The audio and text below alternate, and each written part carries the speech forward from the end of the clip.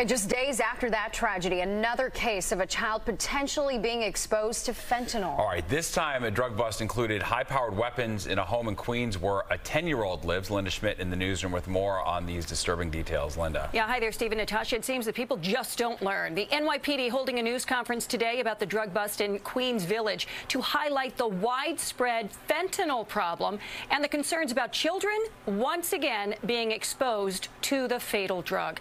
Go ahead and take a look at this. Police displaying about 4 kilos of cocaine, heroin, and presses that are used for packaging and distributing drugs. Detectives say there was also evidence the drugs were being mixed with fentanyl. The large drug operation was being operated out of a single-family home where a 10-year-old child lived, putting that child's life in danger.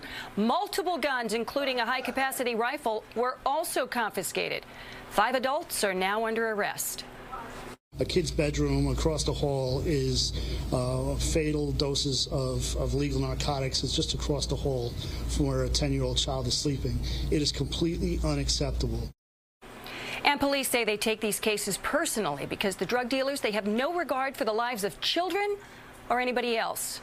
This investigation is ongoing. Steve and Natasha, back upstairs to you. Yeah, so horrifying. All right, thanks, Linda.